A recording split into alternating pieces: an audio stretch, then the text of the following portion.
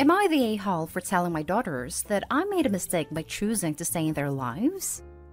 My ex-wife and I got divorced 14 years ago. It was due to infidelity on her part.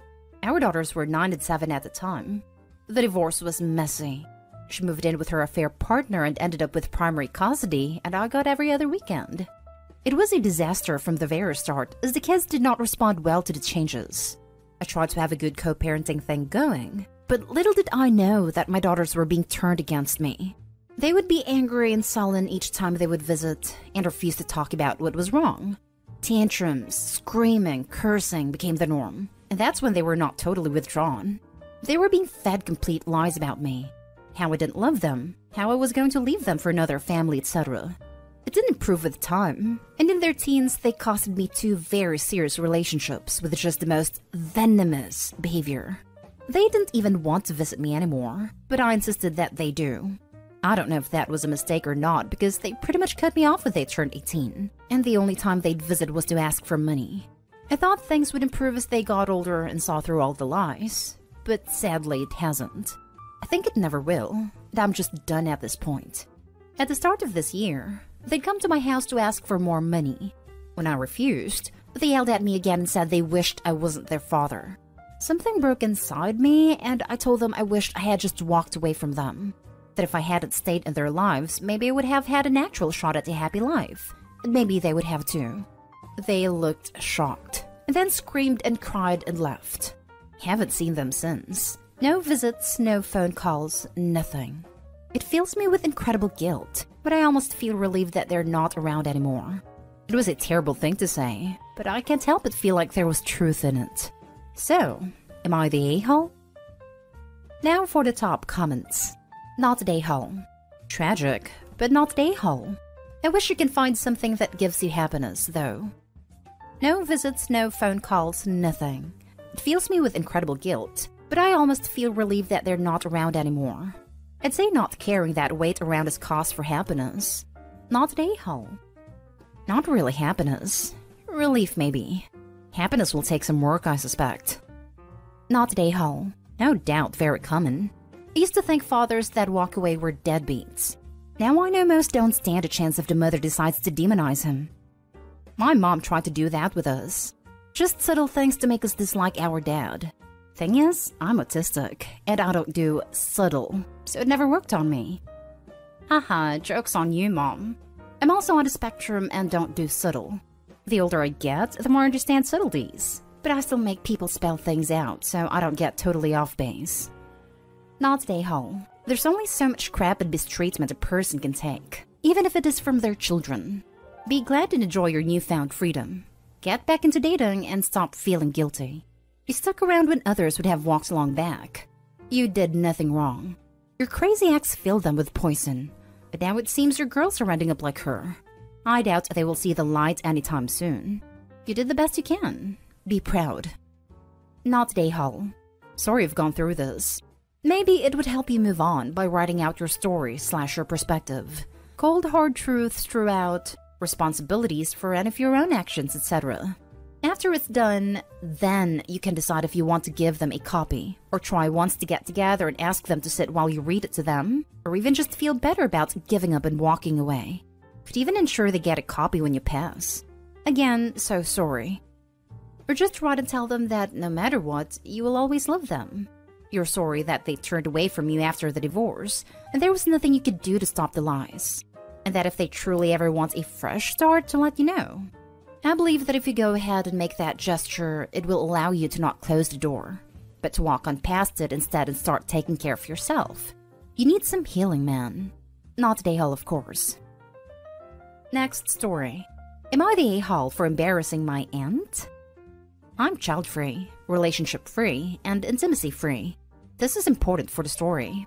I have no problems with people who have these things, and will fully support people struggling with fertility issues as much as my body autonomy will allow. The only thing I won't do is to be a surrogate. Me, 29 female, and my parents were at a family party, and my nosy Aunt Caroline asked, "So when are you going to get married and have kids?" It's no secret that I want neither, because I want to be happy on my terms. When I reminded her that I wanted neither, She went off that I wasn't a real woman if I didn't do these things, but I just rolled my eyes having heard it all before. Then came this gem. What about all the other women who can't have kids? Like your Aunt Jessie. You're so selfish. Aunt Jessie and her husband have tried to get pregnant for years, and after a few failed rounds of IVF, she just decided to have a hysterectomy and not deal with it anymore. Her husband has been supportive of her throughout the whole thing, and 20 years later is still going strong. I just laughed, pulled out my phone and called Jessie, who lives a few states away, and asked her about what she thought of child-free women. That's their business. Why are you asking?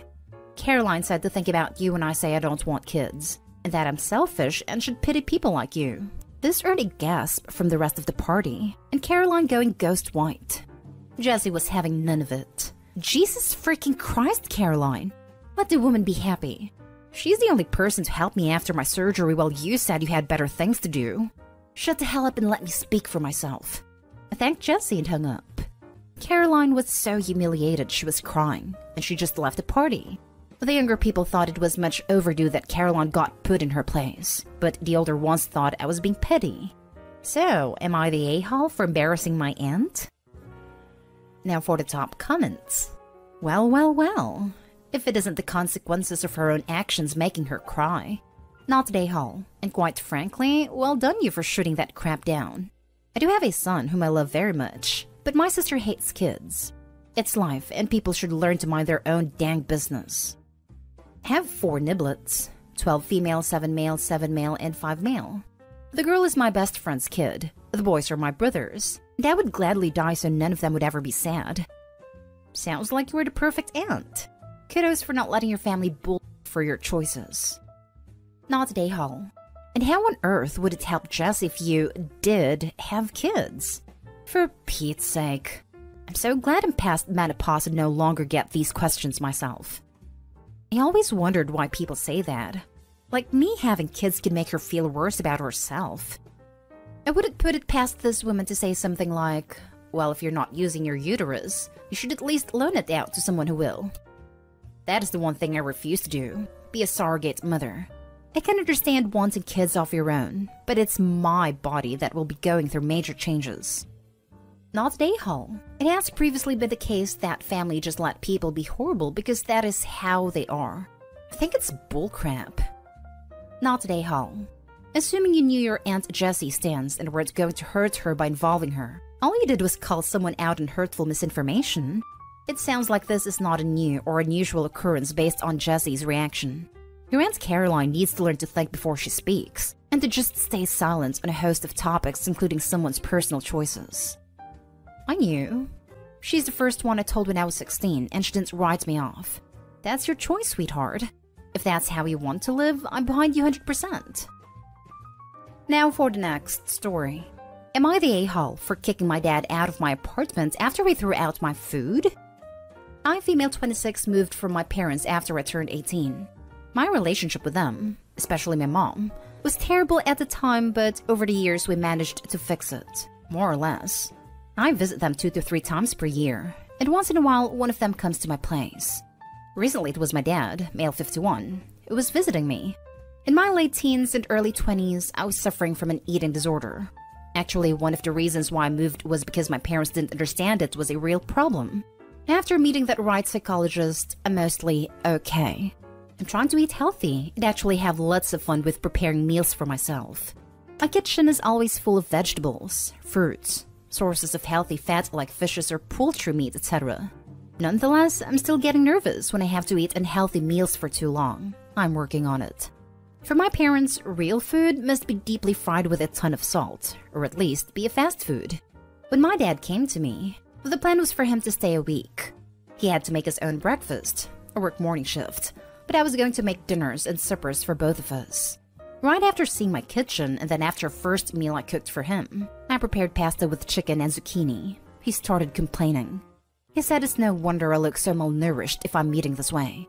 I have been maintaining the correct weight for the last 4 years, but for him, correct weight is when somebody's at least slightly chubby. Then he said he wants real food while he's staying at my apartment. I told him where the nearest grocery shop is, and that he can buy whatever he wants. I'm eating healthy, but I don't really care what he does eat. I made a supper. He didn't complain anymore, so I decided the problem is solved. The next day I came back from work and found that he threw out all my food he decided unsuitable and instead bought pre-cooked food, tons of red meat and sausages, full bag of sweets and chips, and, for some reason, few kilos of potatoes. I started to cry. I don't earn a lot, and big part of my earnings is spent of food, but he told me it's for my own good, since evidently I'm still not on my right mind. He was referring to my previous eating disorder, and should stop being so fuzzy and eat like a normal person. I packed all food he bought in bags, carried them and his luggage to the corridor, and told him to get out of my house. The train to my hometown leaves every hour or two, so I was sure he won't spend the night at the station. He called me an entitled witch, but eventually left. My dad told the whole family what happened, and most of them say I'm overreacting and I'm heartless because I kicked my own father out. My mom told me neither she nor dad will contact me again until I apologize. Taking care of my ED took me a few years, and even now I'm not fully out of the woods. I don't want to lose my balance again because of my dad's tantrums, but I also don't want my parents out of my life. Should I apologize to him? Am I the a-hole? Now for the comments. Not the a-hole.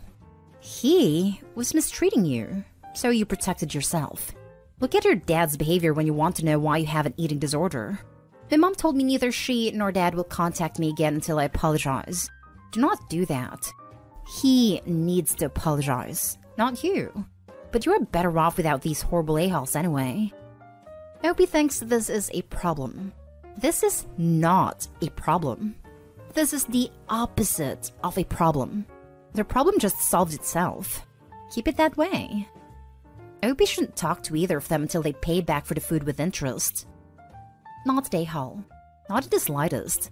If your parents really wanted to help you, they would try to educate themselves about ED, and they had plenty of opportunities in the last 8 years. Also, how dare he throw out food that you bought in your home, with your own money? The fact that he's trying to excuse his behavior by commenting on Opie's past eating disorder is beyond repair. I would genuinely never talk to him again if that was my dad. Not the a-hole. Definitely not the a-hole. He comes to your house and tells you that your healthy diet is bad, then throws out a bunch of food you'd obviously spent money on. He could have easily bought that food for himself without throwing all of your food out.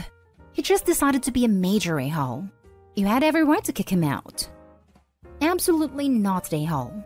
This is what threw it completely over the line. Throwing out your food to try to force you to eat the way he wants you to, when he could have just gotten whatever garbage you wanted and left your stuff alone.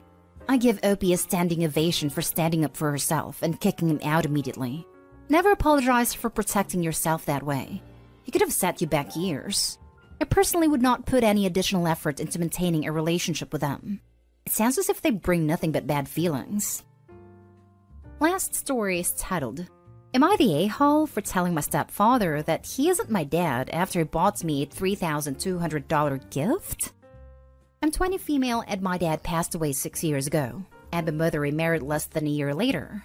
It was a horrible experience, and at the time I didn't know how to manage my feelings. I never liked the man she married, and kept my distance over the years. However, he began buying my siblings and I lavish gifts from the start. My siblings loved the new lifestyle, while I moved out as soon as I could. Fast forward to the present. I'm financially independent and live by myself. My siblings live at their house and I don't see them often. A couple of days ago, my mother and her husband had a pre-anniversary dinner, and once again he had a bunch of gifts for all of us. He bought me a gift worth $3,200, the most expensive one out of all of them. He said that he hoped that we can work towards mending our relationship. My mother kept asking me if I like it, and even told me to say thank you. There was a lot of pressure, and quite frankly it was irritating. So I basically told him that it's a waste of money, that it's irresponsible and stupid to spend that much on a gift for someone who doesn't even care about you. And I told him that he's not my dad, and should stop acting like these gestures will make a difference. Absolute chaos ensued. My mother screamed at me and told me to get out. My siblings were pissed too, and called me a spoiled brat amongst other things. They said that I'm always being cuddled by our stepfather, and that I don't even deserve anything nice. Over the last few days, I've been called immature, petty, obnoxious, ungrateful, disrespectful, cruel, attention-seeking, etc. My mother even said that my attitude is completely unattractive to men, and that I'll be forever single if I continue being so heartless. So, am I the a-hole? Yikes. You're the a-hole. Sounds like you took all of your frustrations from your dad's death and your mom moving on too quick, in your opinion, out on this poor guy. You're not obligated to like him, and you definitely shouldn't be pressured to treat him like a new father. But couldn't you at least treat him like a human being? I'm sorry, but a person who comes into the life of a grieving child and tries to buy his way into a relationship isn't exactly innocent. I would say not the a-hole. He made a choice to give the gift, and everyone around was pressuring her to thank him. He didn't intend to give a heartfelt gift, but rather put her on the spot. I think I didn't know how to manage my feelings is a good place to start. It sounds like you haven't gotten over the death of your father, or how you feel like everyone else in your life has replaced him with your stepfather. Have you been to therapy for any of this? I'm sorry that you are going through this, and it is still so painful. Gentle, everyone sucks here. You're 20, and it's time for you to take care of yourself and your emotions, and not let all the hurt of this continue to hurt the people around you. They're allowed to be happy and love your stepfather. You are allowed to have your feelings, but making a point to demean him and be disrespectful at every turn isn't going to be helpful. And it seems no one has reached out to help you. They have been really crappy since the latest incident. Again, I'm sorry for your loss. Take care. Thanks a lot. I've never been to therapy, but we'll start next month. You're the a-hole kinda.